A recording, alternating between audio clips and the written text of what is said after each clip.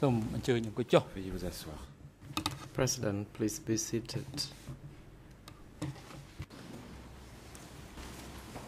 អង្គជំរះកាសបន្តកិច្ចដំណើរការនីតិវិធី The court is now back in session. L'audience est reprise.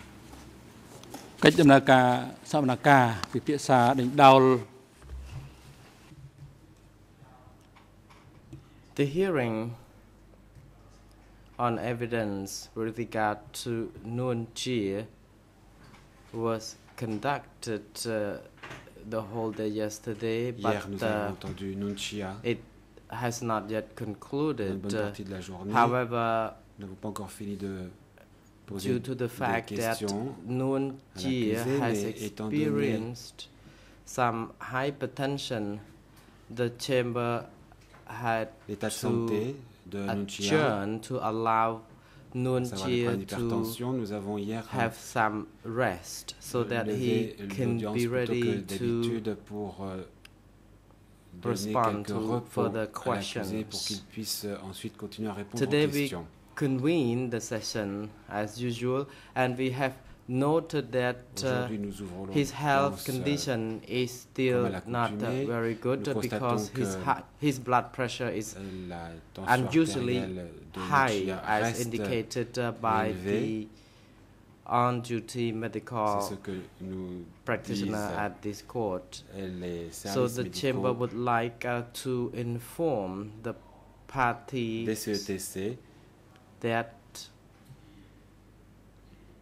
the chamber will continue questioning the accused the whole morning, but in the afternoon session, after lunch break, the chamber will not be putting more questions to the accused. Instead, the chamber will call a civil party to testify before this chamber des parties civiles to en lieu et place compensate the time when Nuon Chea is having some rest in the afternoon session. Au mieux le temps rendu disponible we have par changed the schedule a little bit, as we already indicated, due to the fact that the accused person is an elderly person, and even the civil parties in the proceedings are elderly people, and we perhaps in the future may reserve the right to change the schedule when need be. The security personnel are now instructed to bring the accused Nuon Chea Je demande to the maintenant dock. aux personnes de sécurité d'amener Nuon Chea au box.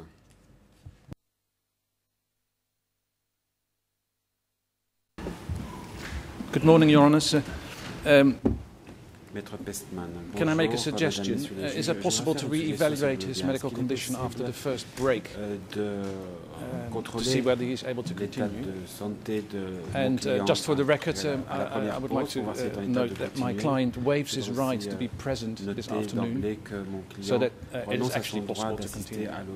He doesn't want to be present while the other witness is being heard. Il ne souhaite pas, il ne tient pas à être là quand les autres témoins seront entendus.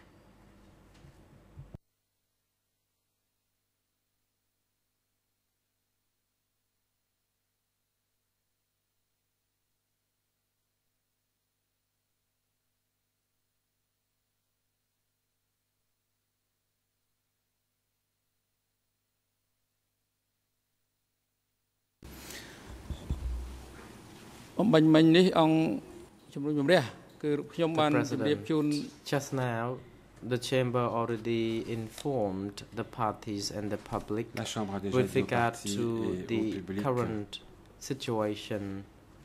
The chamber has obtained a report, a medical report, nous avons reçu un rapport médical or notes from the doctor, des médecins qui sont ici stationnés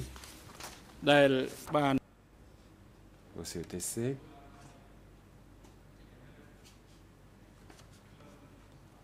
Dr. Kum Sam San, the doctor on duty in this courtroom, who has submitted the report, and the chamber has already taken into account this medical evaluation and notes also that we need to change the schedule with regard to the hearing of Nuon Chea in the afternoon by instead by having to hear a civil party who will be testifying.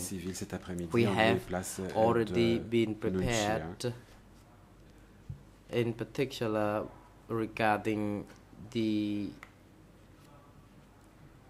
preparation of doctors who are ready to assist the accused person to evaluate or re-evaluate the health condition of each and every accused person and consequently report to the chamber so that the chamber can take any immediate action as appropriate. We would like to hand over to Judge Silver Cartwright to proceed with further questions to Nuon Chea.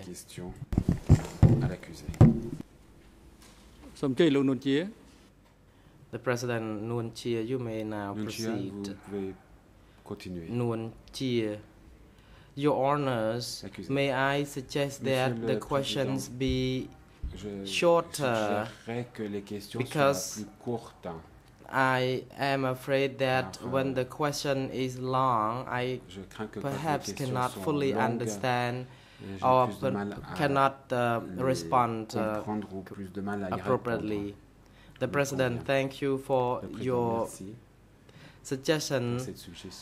May I now suggest that our judges of the bench put shorter questions instead. Counsel for Kyusampon, you may proceed.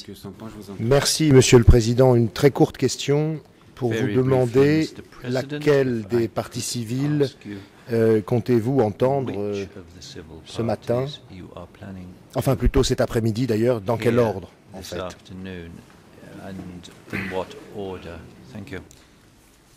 The President, we have already informed the parties in the memorandum that two civil parties will be heard first. Deux parties civiles seront entendues pour commencer.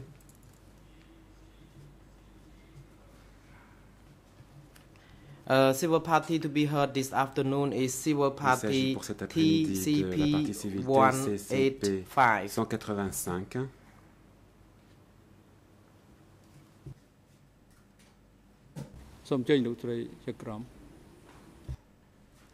Judge Sabokatra, you may now proceed.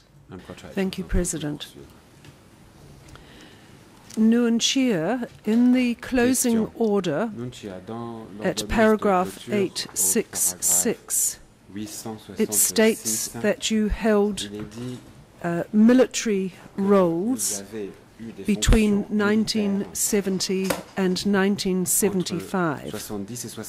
Is that correct?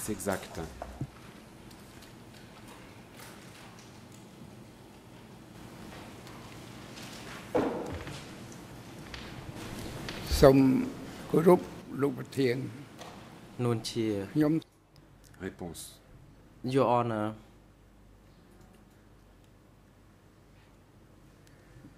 I time and again reiterate that I have never been in the military committee.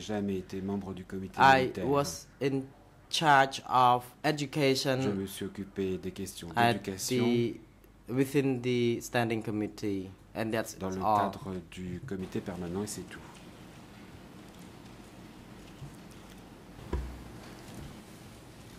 In fact, you had other responsibilities, as well as being Deputy Secretary and being in charge of education. You also had responsibilities for propaganda ever since the 1950s when you came back from Thailand. Is that correct?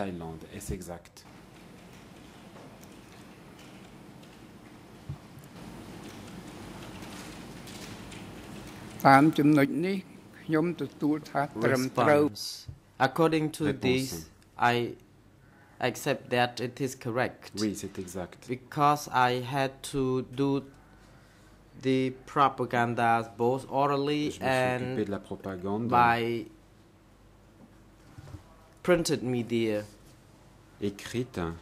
And I also went to the base to do this work among the local les bases d'appui pour faire ce travail de propagande auprès des populations locales.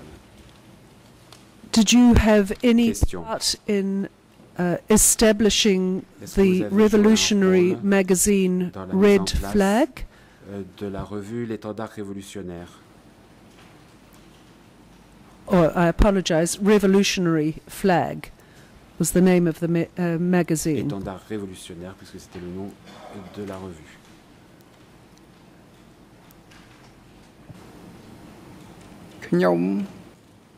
Réponse.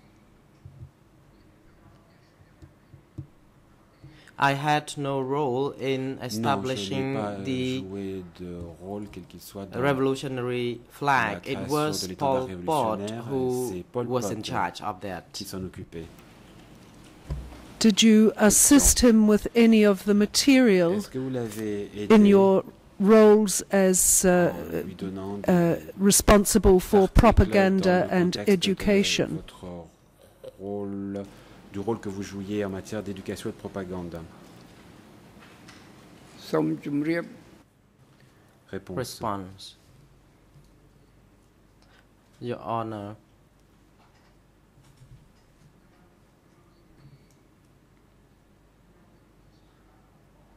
as a person in charge of propaganda and education, étant chargé de l'éducation et de la propagande, I was tasked with educating the political line, the revolutionary political line, and the strategic line, ainsi que and la ligne stratégique. Educate people with regard to the love of the nation and the people and the revolution among cadres of all levels, from the zone level to the sectoral level and commune. No, rather, with regard to the commune level, it is the zone and the sector committee who were in charge of the propaganda and education things. Between 1970 and 1975, did you travel around speaking to the various organs of the Communist Party of Kampuchea in your role as being in charge of propaganda?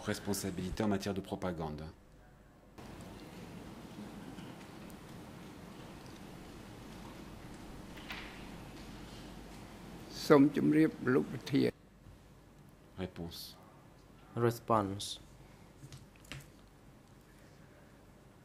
Between 1970 and 1975, entre 70 et 75, I had held these roles in the circumstance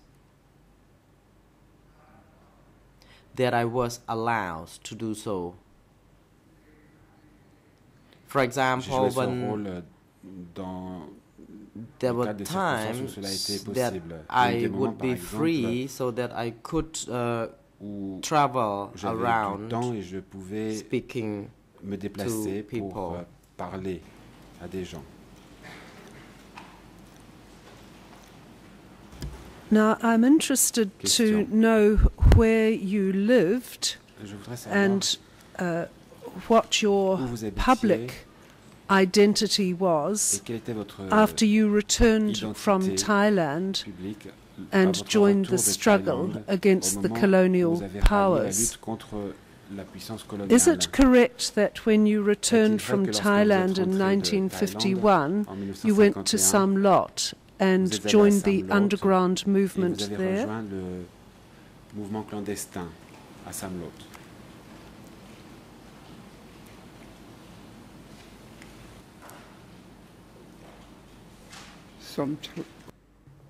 Response, Your Honor. Réponse.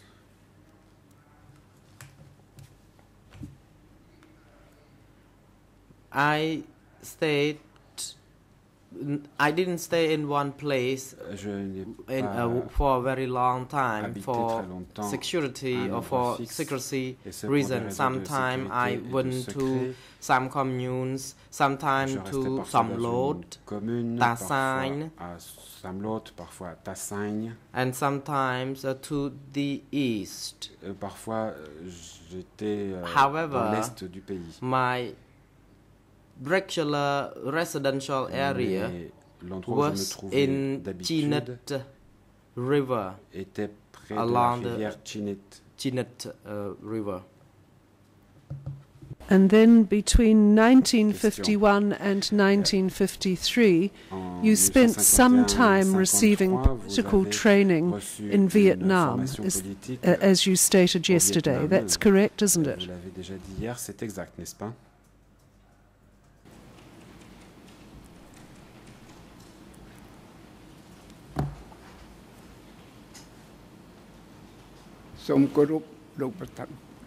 Réponse. Response.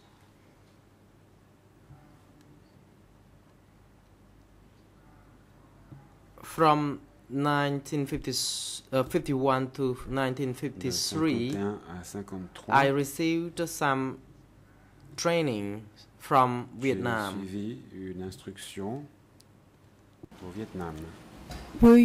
Were you in Vietnam for all of that period, or did you come back to Cambodia from time to time? Allers-retours de temps en temps au Cambodge.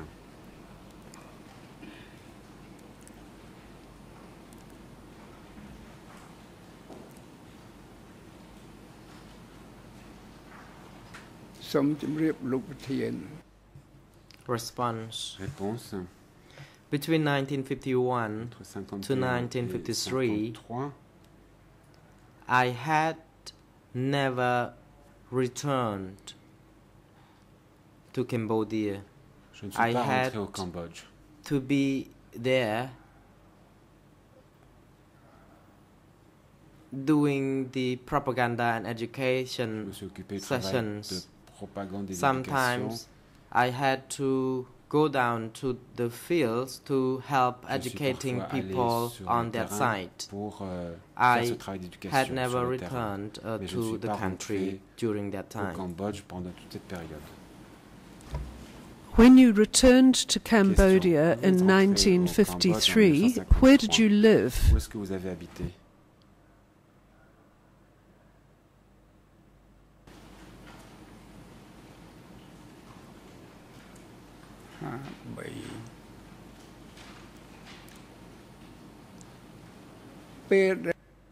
Response. Upon returning to Cambodia à mon retour in au Cambodge 1953, en 1953, as I indicated, I sometimes stayed at one place, sometimes at another. J'ai habité dans For example, différents endroits, I would comme stay je l'ai at Bang Lavia, along Chinet River, in Samlot, j'ai aussi résidé à Samlot, à Tassagne, Kranyung, à Kranyong, it depends on the certain circumstances. For example, if the enemies attacked at their particular locations, then I would have to relocate to others. So I could say that my living place were irregular. During that time, it was the time when there was guerrilla war and people would not stay in one place longer. And there was a period after the Geneva Accords were concluded when you lived in Phnom Penh and you were thought, everyone thought you were a businessman. Is that correct? Et vous vous faisiez passer pour un homme d'affaires, c'est exact.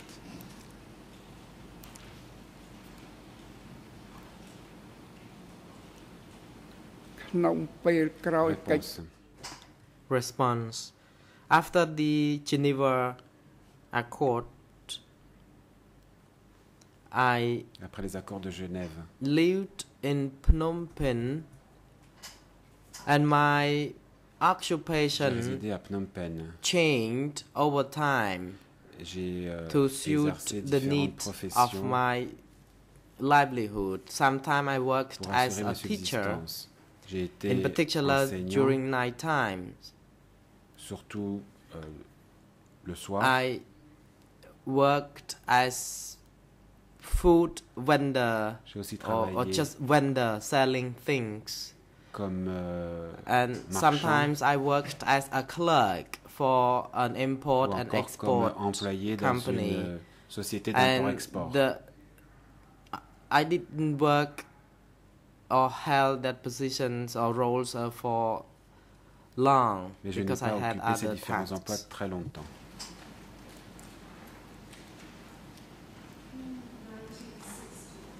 In 1963, Ieng Sary and Salot Sa, or Pol Pot, fled to the underground, but you stayed in Phnom Penh. Is that correct? Vous-même, vous êtes resté à Phnom Penh, c'est exact.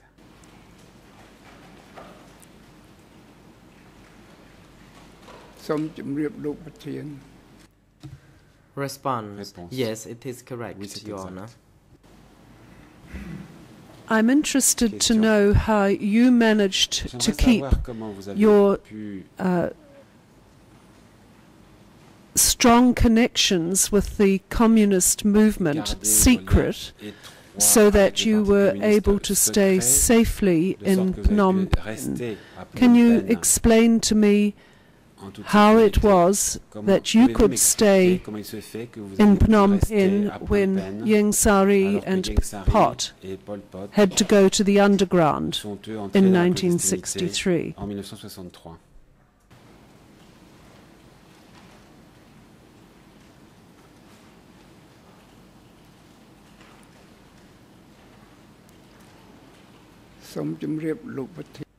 Response.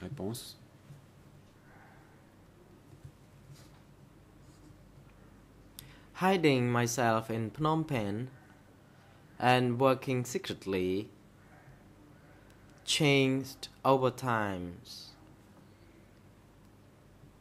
Avec le temps, je suis resté When à I Phnom Penh, needed j'ai travaillé dans le secret. to contact Quand je devais prendre Pol Pot, contact avec Pol Pot, I would have to travel to see him at the border areas. Je me rendais à la frontière pour le voir. However, living condition in Phnom Penh was not easy Mais les conditions de vie because à Phnom I Penh had n'étaient to pas do faciles some secret work. pour moi parce que je devais faire ce travail en secret.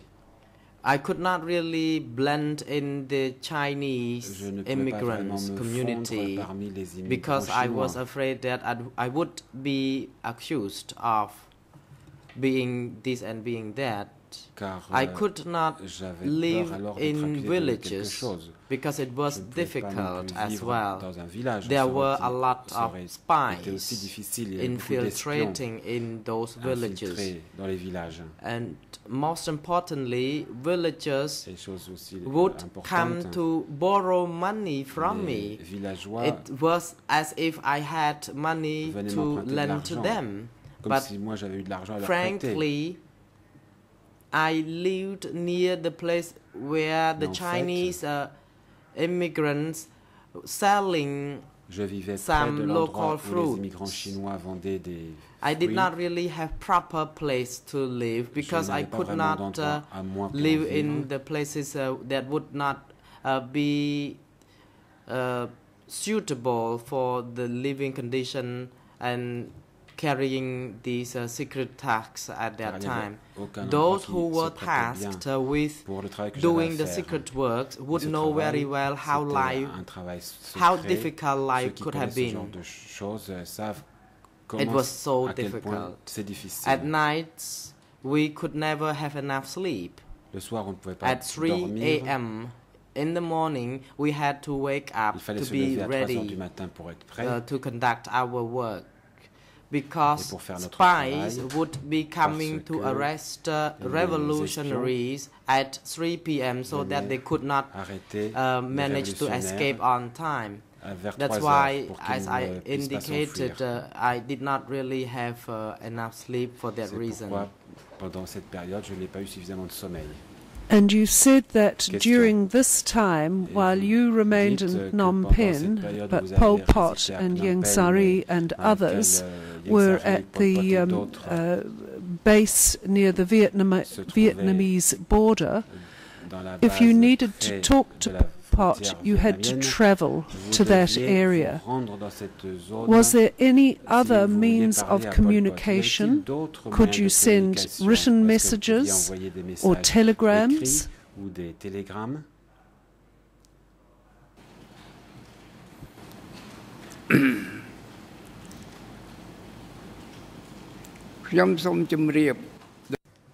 Response. I may respond as follows. When Pol Pot, Ieng Sary lived at the border area and when I was in Phnom Penh, when it comes to communication, we had to rely on the messengers.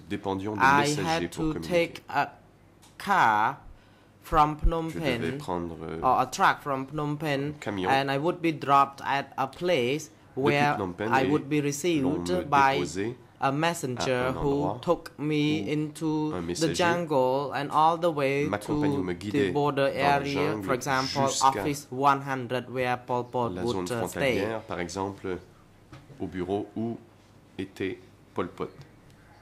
And this was also a tough job as well, because spies would be everywhere following us. So we had to disguise ourselves into different people and with all aspects. Sometimes I had to disguise myself into being officers or business people. Soit un officier ou un homme d'affaires. And it was in 1970 when the coup d'etat occurred against Prince Sihanouk that you finally left Phnom Penh to join the underground. Is that correct? Phnom Penh et pour prendre le maquis, n'est-ce pas?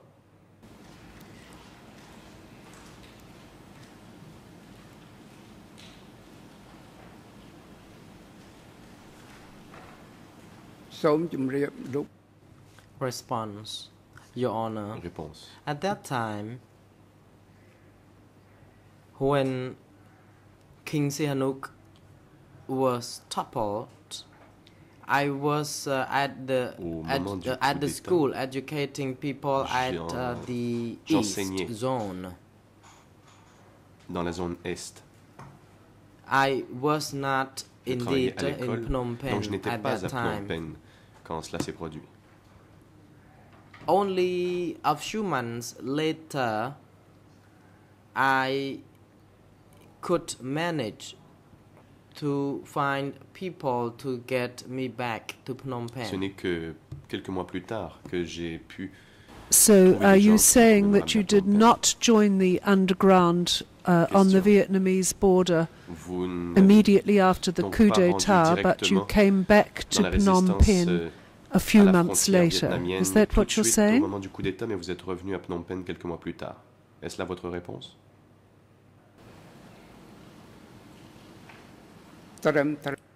Response: yes, it is. Oui, c'est exact. How long did you then remain in Phnom Penh? Pendant combien de temps êtes-vous demeuré à Phnom Penh?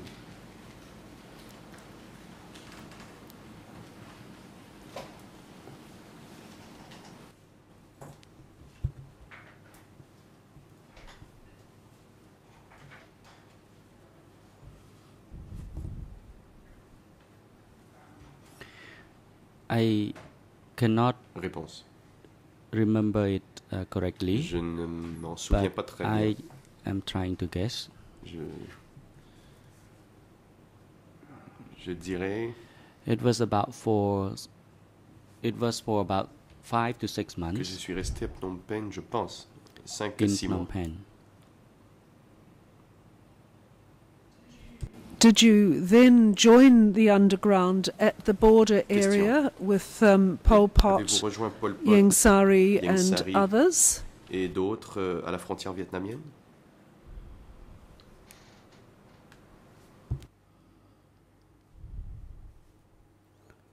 Your Honor, I did not take refuge in the forest with Ieng Sary and Pol Pot.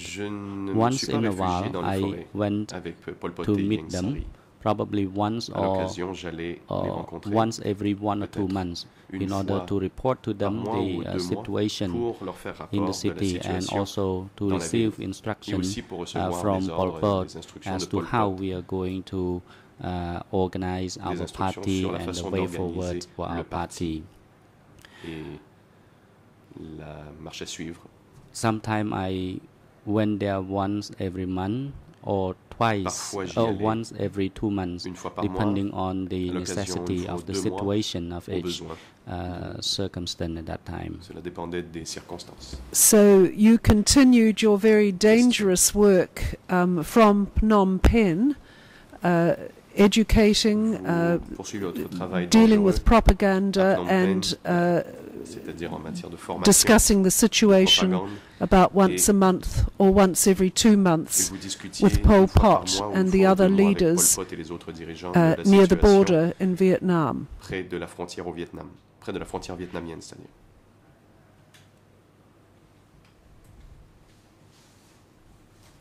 Response: yes, that was correct, Your Honor. Oui, c'est exact. Can you tell us when the Office 100 was moved from the border at Vietnam further into Cambodian territory? Proche de la frontière vietnamienne, plus à l'intérieur des terres cambodgiennes.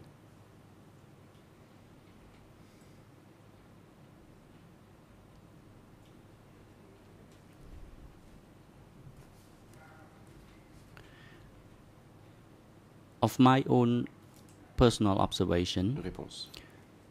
There was movement along Cambodian-Vietnamese border. But to my knowledge, mes observations, the land that we were operating was actually the Cambodian soil, Cambodian territory. It did not belong to Vietnam. But at that time, Vietnam was suffering from the carpet bombardment of the U.S. That's why Vietnam had to encroach on the Cambodian territory along Cambodian-Vietnam border. Faire des incursions en territoire cambodgien.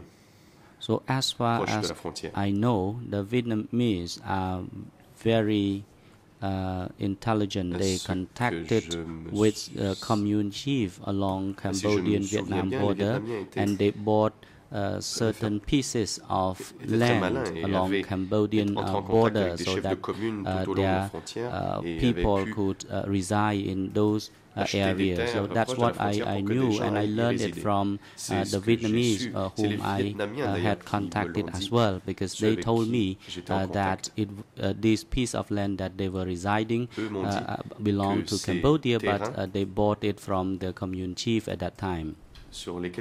But Office 100 did move, did it not? Especially as the Communist Party became more successful in taking land and moving towards Phnom Penh.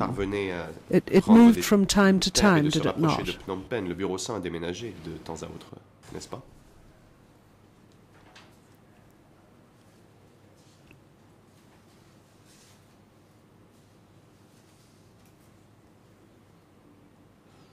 May I ask for your clarification? What year are you referring to, Your Honor? Well, I don't have the years in front of me, but between 1970 and 1975, Office 100 moved from its position near to the border with Vietnam to other provinces such as Kampong Thom, Kampong Cham, and Kampong Chnang. Is that correct? Est-ce exact?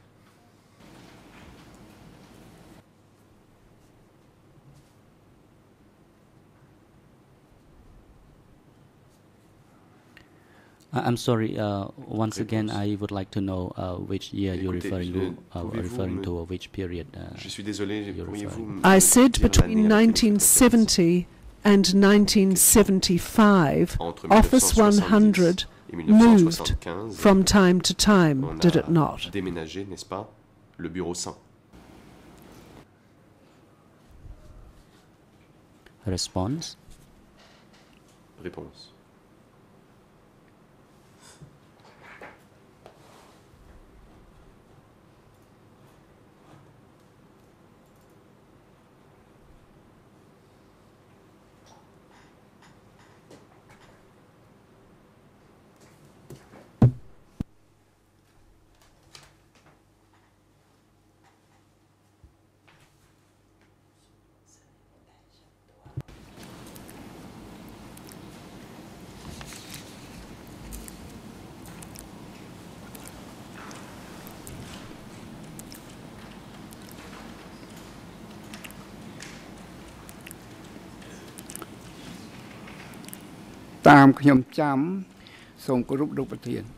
Your Honor, to my recollection, from 1970, d'après mes souvenirs,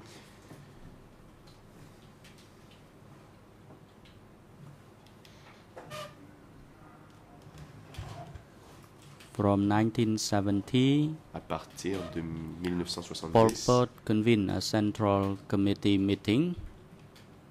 Pol Pot a organisé une réunion du comité central.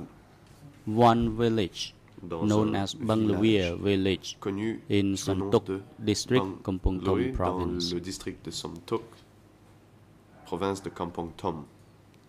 The convention of the Central Committee meeting was to designate cadres to work in various sectors and zones across the country. That was in 1970. In October 1970. Now,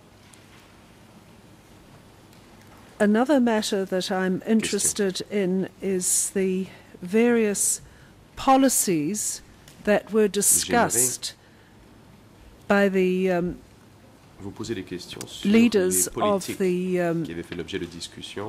Workers' Party or the Communist Party of Kampuchea. You told the court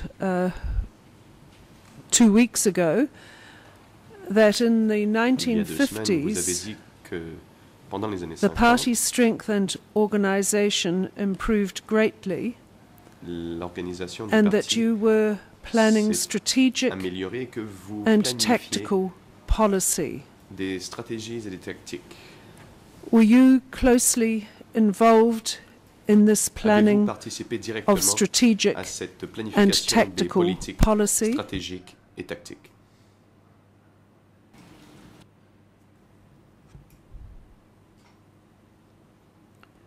Response. I'm sorry once again, Your Honor. Which year are you referring to? À quelle année faites-vous référence, well, Madame la juge? In court 2 weeks ago, you told us that during the 1950s, so I have assumed the decade between 1950 and 1960, that a great deal of planning of strategic and tactical policy was done. My question is, were you engaged in these discussions about strategic planning and tactical policy? De planification. Response.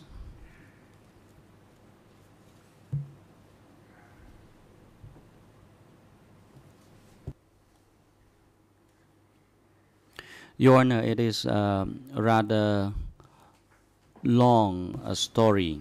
Réponse. The period between the 1950s to the 1960s.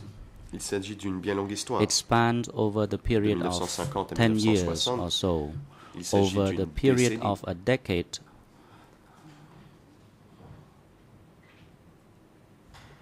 I would like to inform Your Honors that j'aimerais vous dire the party had not established any strategic or tactical que le parti n'avait pas établi de ligne stratégique ou tactique à ce moment-là. So,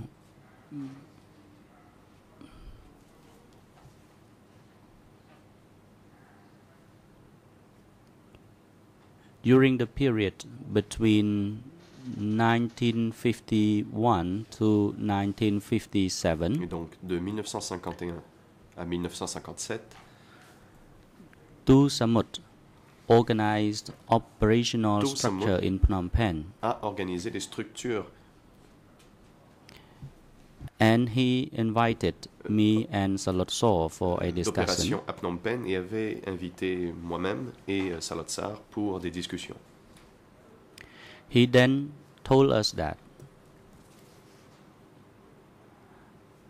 our party had not established an independent strategic and tactical line yet. De ligne stratégique ou tactique indépendante. We still ne l'avait pas encore entirely fait, relying et que nous dépendions entièrement Vietnam. Du Vietnam. Every move we take, we had to consult with Hanoi. Otherwise, that could not be implemented. Et ne pouvait être That's mis en why œuvre sans at that time, Tu Samut requested us. Et c'est pourquoi Tu Samut nous a demandé to be prepared, d'être prêt, to devise a strategic and tactical lines. Il nous a demandé d'être prêt à step by élaborer step, in order étape par to étape, progressivement une ligne stratégique et tactique. Get rid of the dominance and control of Vietnam. L'objectif était de se libérer du joug vietnamien. Following the instruction from Tu Samut, who is the most well-respected party member, était le membre du parti le plus Salot respecté. Sor and I, between Et Salot Sar 1950 avons suivi ses instructions. Et donc, from 1955, 56 and 57, en 1955, 58 and 59, 57, over the period of 4 or 5 years, donc sur une période de 4 ou 5 ans, we were charged with the responsibility to devise on nous a strategic and donné la tactical charge line for the d'élaborer party. la ligne stratégique et tactique du parti. While Tu Samut was already to back up and to support secretly of this preparation. Était prêt à appuyer en secret As for cette the preparation of the strategic and tactical line was divided into two parts. L'élaboration de ces the lignes first stratégiques part et tactiques was responsible by Pol Pot, and Pol Pot was to follow up the situation in Phnom Penh, because he had been in Phnom Penh and he had known some officers from the previous administration, so he could be able to follow up the development in the city very well. And for myself, I was charged with a responsibility for contacting the former cadres following the Geneva Conference in après la signature des accords de Genève. Following the Geneva Conference in 1954. En 1954.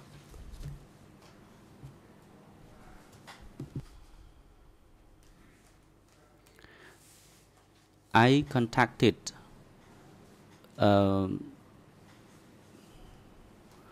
two components.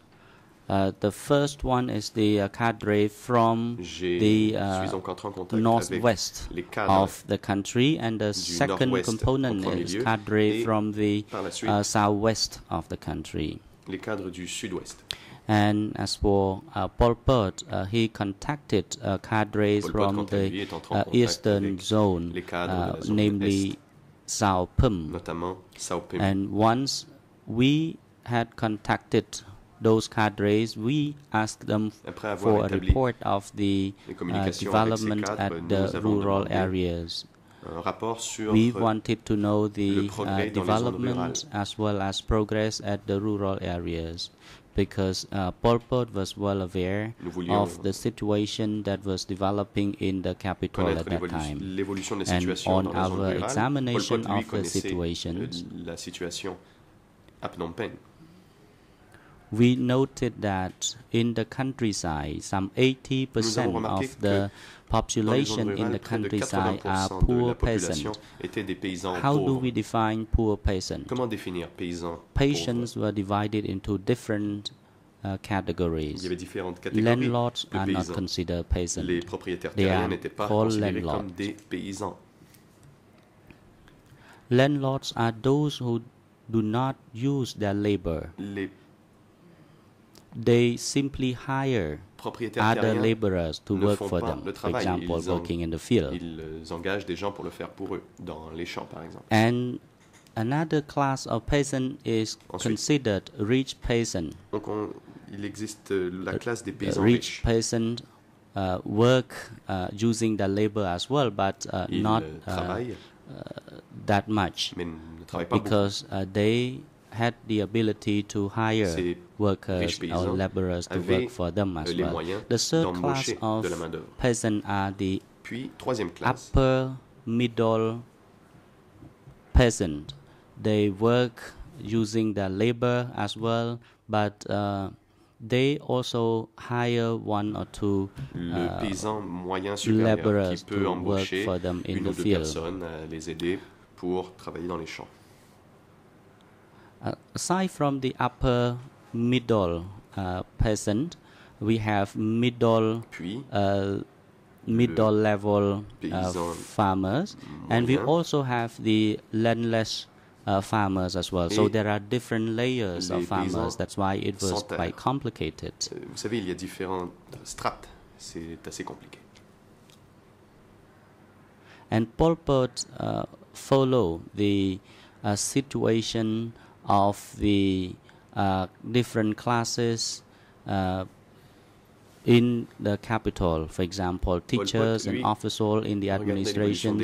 Then he could follow up all of those different working classes in the capital, because he had a strong connection in the city. And then Pol Pot reported the situation to to Samut of the overall situation from the countryside, and he mentioned that there was a lot of oppression and exploitation of farmers in the countryside. For example, if farmers had to work had to go to do farmings, they had to borrow capital from others, but that capital is bound with high interest. They had to pay back excessive amount of what they had earned. So the farmers had no ways in order to escape from poverty. That's what we reported at that time to Samut. Voilà les rapports que nous avons faits à tout ça. And aside from the oppression and exploitation by the landlords, there were officers, for example, commune chief or officer in the countryside exploited farmers at the grassroots level. For instance, they mobilized those poor peasants to work for them without getting any compensation or pay at all. So at that time, there was the peasant or landless peasant or poor peasant were very or extremely poor and lonely. So it seems that they were devising a so-called policy of isolation of the poor peasant. Une politique relative à As for Pol Pot, he tried to trace the living condition of the file and rank officers in the country. Et Pol Pot, lui, essayé de brosser un portrait de situation at that time, even though Cambodia was officiers de l'armée. An independent country, but it was not fully independent based on the observation of the party. Before we devise the strategic and tactical lines, what were taken into consideration at that time? We had to take into serious condition of the real situation in Cambodian society. What kind of society are we in? So we were discussing and debating around this topic, and we found out that at that time Cambodian society was the one of mid-colonialism or mid-feudalism. By feudalism, it means that it was not led by the king, but feudalism we refer to those who have money and make loan to farmers, but they impose extremely high interest for the loan, as I informed your honors earlier. So we found that it was the society of mid-colonialism and feudalism. There was a legacy of colonialism, and the commune chiefs were very powerful at that time, and they oppressed and exploited farmers. So based on these analysis, we also found that even in the city itself there were also capitalists, but they were not a form of national capitalists, but it was owned mainly by foreigners, namely the Chinese capitalists. Sometimes they were called Camperder capitalists, representing the interest, represent foreign interest.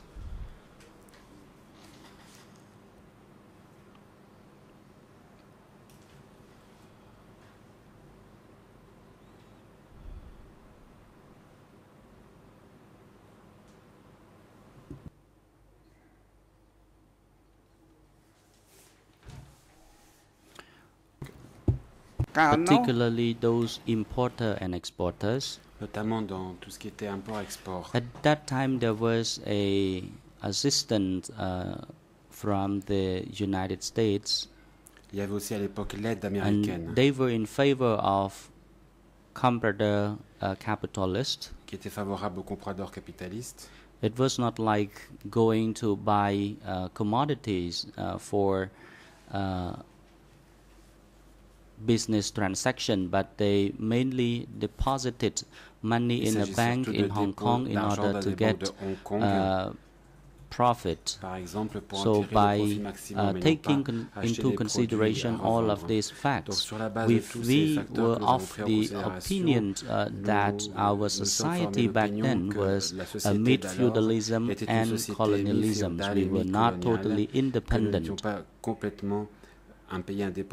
It was obvious that we were living in a mid-feudalism because there were capitalists who take advantage of the poor. Et qu'il y avait des capitalistes qui exploitaient les pauvres.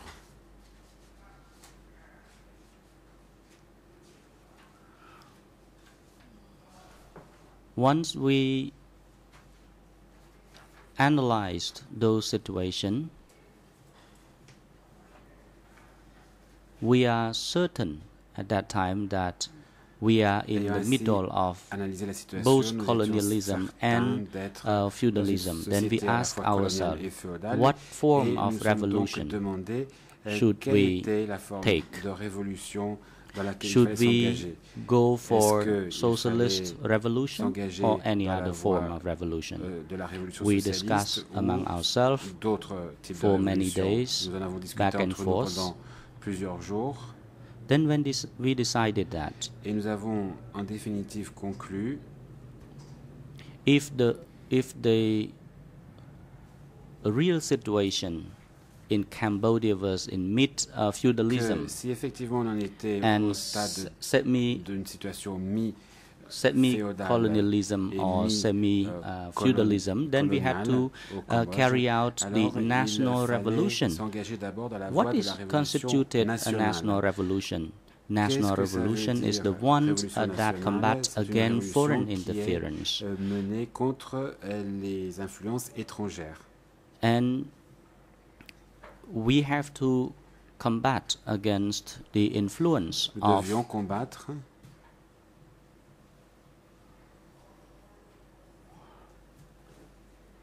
those capitalists who make loans with high interest rate to farmers, so that we can revive the condition of living condition of farmers, so that farmers can be relaxed in doing their farming.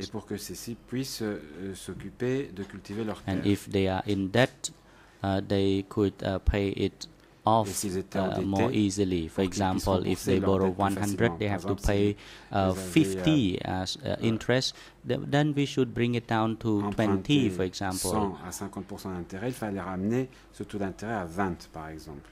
So there was a lot of discussion and explanation over how we went about doing that. It was not an easy task.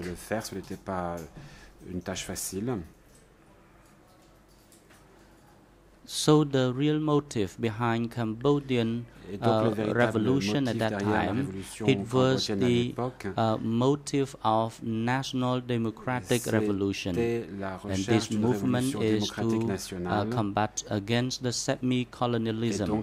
And by democratic, it means we combat against feudalism and landlords. Et les propriétaires fonciers. That was the real motive behind this movement. So we had to understand the very motive behind this revolution. Nous comprenions les motifs de cette révolution. That was the second reason. And the third one, ça c'était pour la deuxième raison. Et la troisième raison,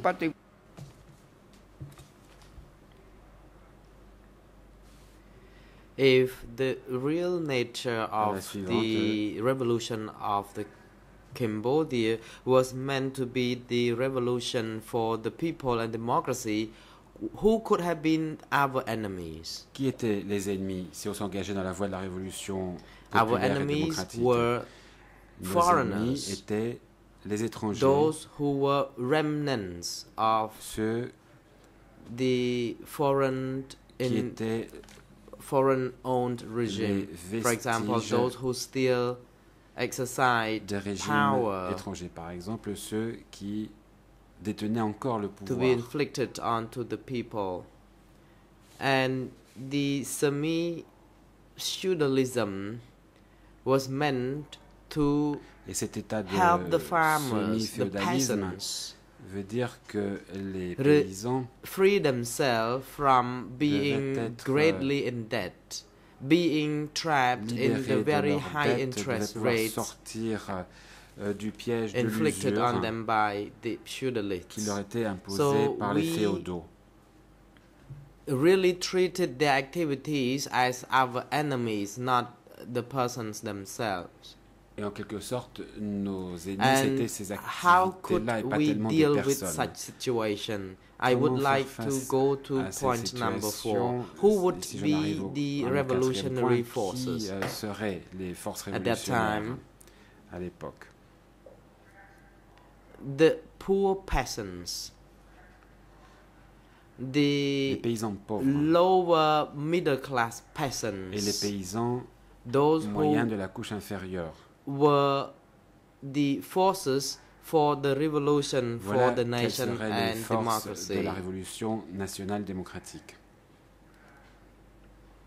Apart from that, there were other people En dehors de cela, who il y avait d'autres were nationalists personnes or encore who qui had étaient national des conscience patriotes ou qui avaient and une conscience democracy. patriotique. We did not really reject their involvement. For Et d'autres n'ont pas example, refusé the la middle class participation. Par peasants exemple, les or paysans de the la rich classe moyenne, peasants, although some of whom voire may les have riches inflicted, paysans, même si exploit, certains d'entre or may eux have exploited or avaient pu oppressed the poor exploiter ou peasants. But opprimer les if we paysans noted pauvres. that they could Mais be si nous integrated notions into qu'ils our pouvaient cause, s'intégrer then they could be accepted as well au as mouvement our et forces. rallier la cause, nous pouvions les accepter en notre sein. Point number 4.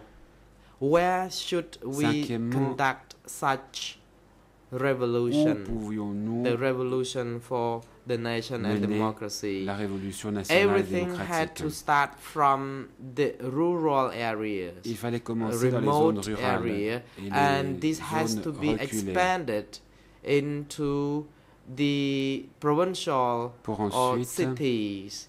We élargir conducted the revolution based on the aux villes notion of principales a des drop of provinces. like gasoline, so-called drop of gasoline revolution. And how could we really struggle or conduct such resistance? Comment pouvions-nous organiser We la had résistance? to go semi-legal Il fallait and semi-illegal. opérer de façon en We partie clandestine, en worked both partie politically, publique. Agir economically, donc de manière politique, culturally, économique, culturelle, and we never abandoned, if necessary, the idea that et nous n'avons jamais abandonné l'idée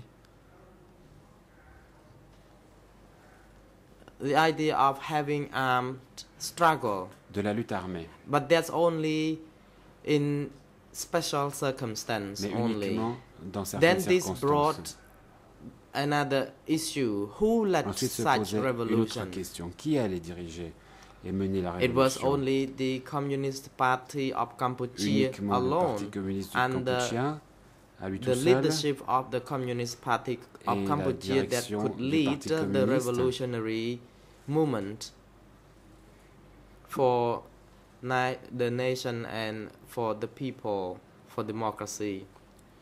c'est ce que Point nous avons conclu, number ce serait le 6. Parti communiste qui What mènerait la could révolution have been nationale our démocratique. slogan? Ensuite, quel serait le slogan To achieve such revolution, dans le cadre de cette révolution? we had to struggle for a long period of time. We had to Nous devions endure nous pain apprêter and à suffering. lutter pendant longtemps Et nous devions être prêts self-mastery or self-reliance. De longues souffrances.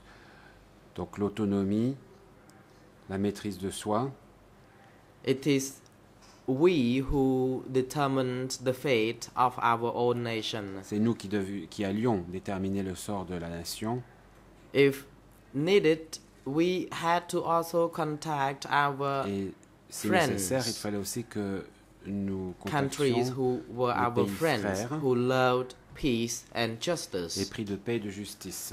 And our struggle was to protect Notre our country, combat consistait à our protéger notre sovereignty pays, and notre territorial souveraineté, notre integrity. intégrité territoriale. And it was included in our strategic Cela était policy, inclus dans notre which politique included stratégique part of the slogan that I qui cited. incluait une partie What could have de been ce slogan. our tactics? Alors, quelle devait être notre tactique?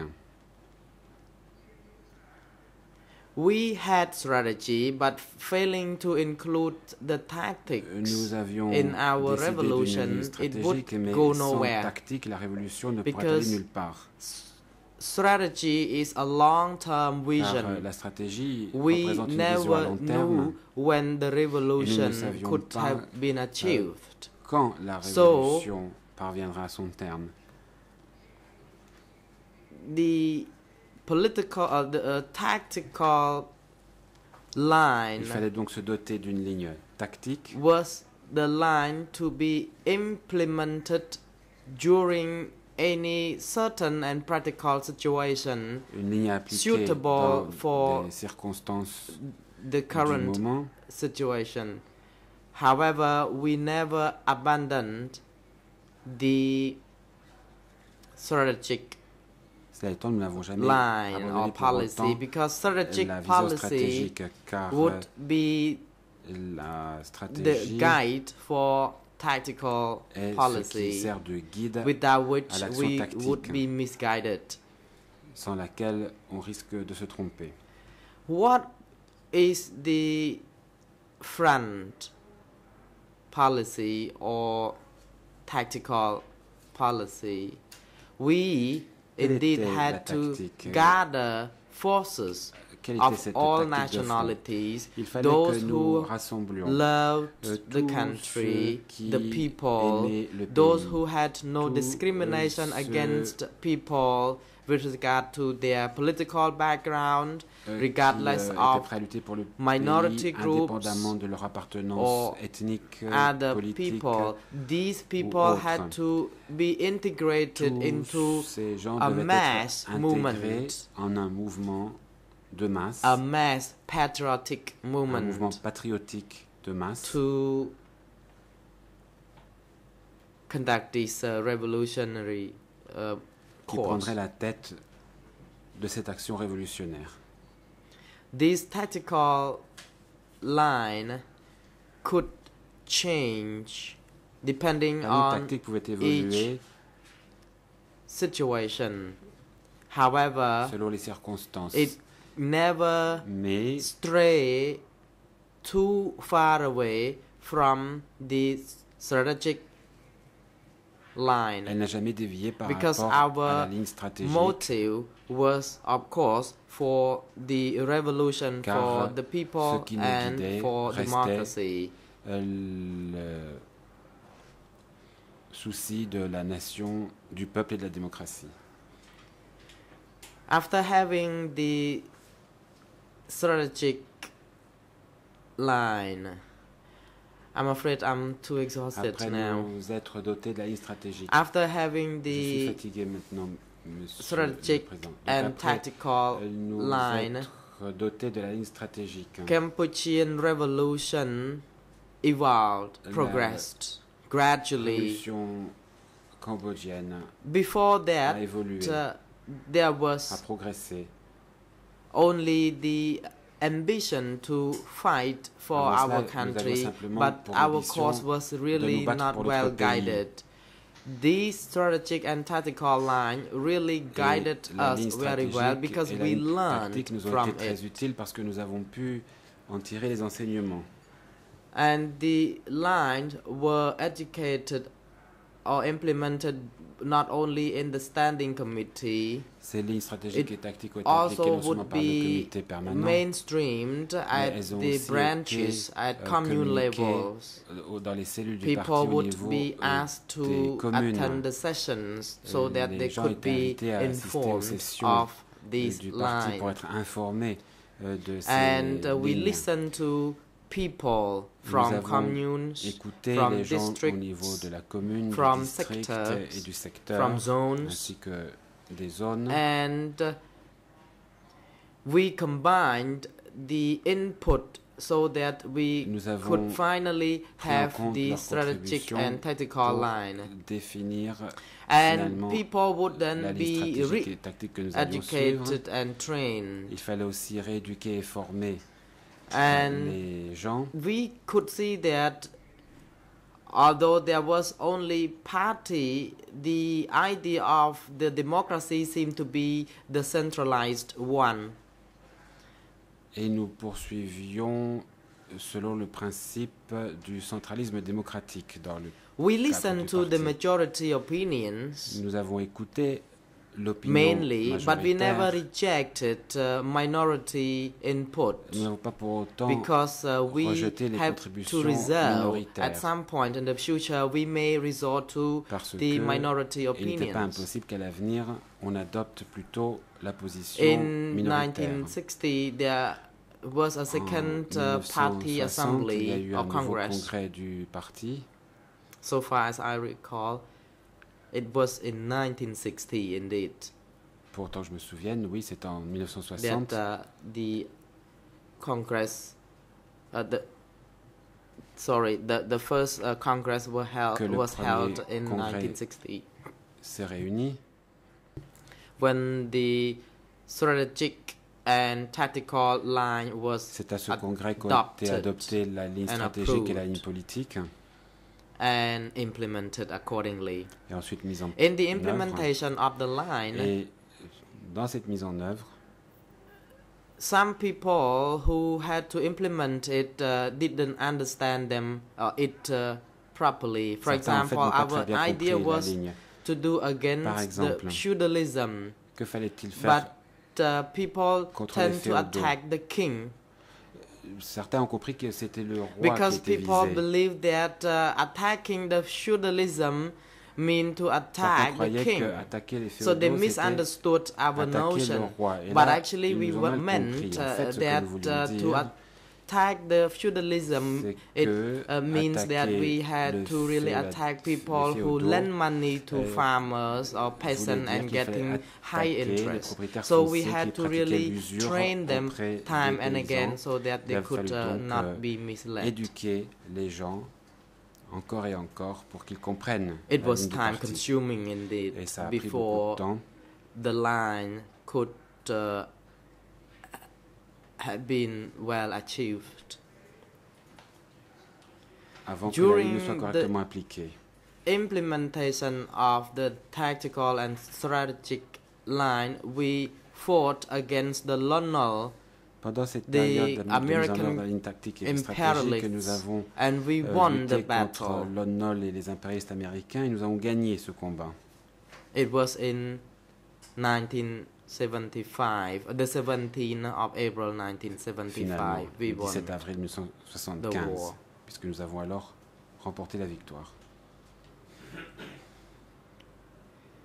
The fighting took place all the way from 1970-71 through 1975. It took us 5 years. Ont duré 5 ans. Vietnam, one said, 69-75.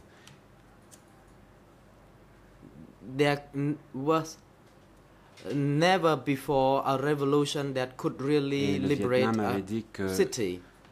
Jamais il n'y avait eu de révolution capable de libérer But we une still ville. faced some obstacles. This line was not Nous avons discussed rencontré certains obstacles or approved by the Communist Party of Vietnam.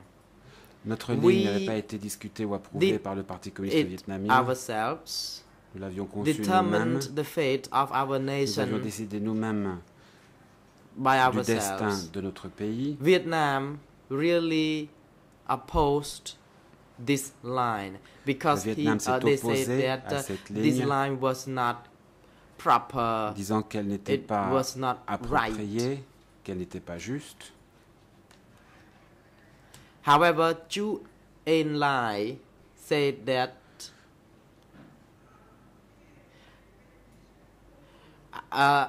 our political line and tactical line, which was incorporated based on the analysis of the real situation, was a proper one. So Communist Party of China supported this line adopted by the Communist Party of Cambodia, while Vietnam remained silent.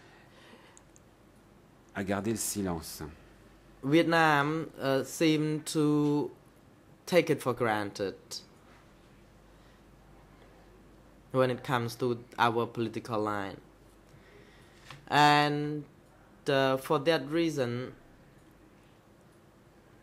Vietnam semblait tenir pour acquis notre ligne politique, et c'est pourquoi derail the course of our revolution. They did not want to see that Cambodia had a proper and precise political or strategic or tactical line, because Vietnam was aiming to liberate Prey No Cor. Voulait d'abord libérer Prey No Cor.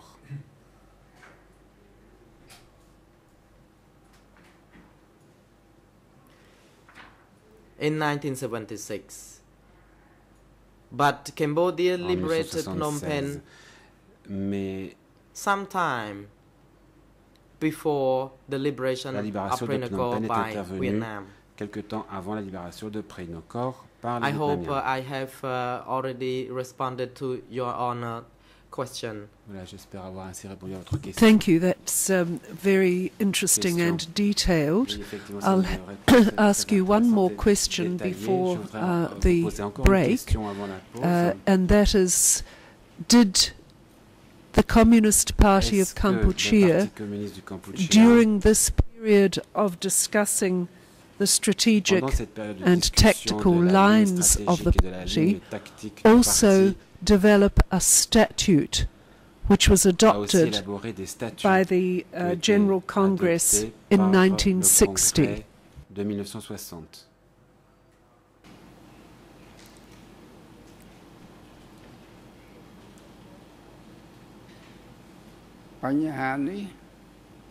Réponse.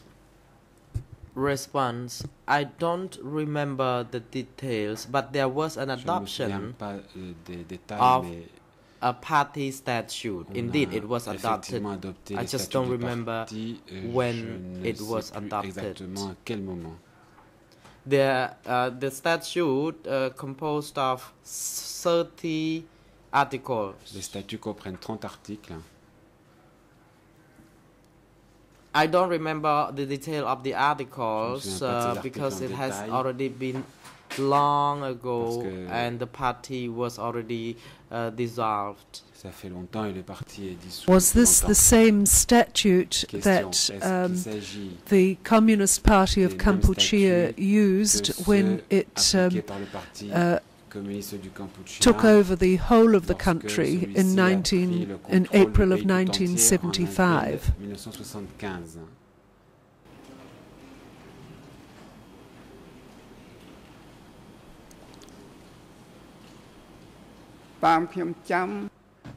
Response. Réponse. So far as I recall, the statute was not immediately implemented. A few months later, that it was then implemented. Il a fallu quelques mois pour qu'il soit appliqué.